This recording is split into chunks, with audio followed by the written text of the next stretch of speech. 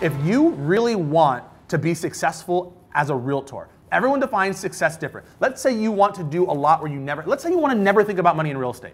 I promise you, you'll never be able to do it as a solo agent. You won't. You can make good money, but I'm talking you never want to think about real estate. You want to make millions and millions of dollars. I'm talking 2+ mil. You're not going to do it without leveraging other people. Assistants, transaction coordinators, buyer's agents, listing coordinators.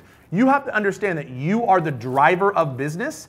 And when you're the driver of business, you can't be at every listing presentation. You can't represent and drive around every buyer. You can't do the paperwork. You can't do the marketing. You've got to put people in place. And so you have to decide in your real estate career, in your life, where do I want to be as a realtor?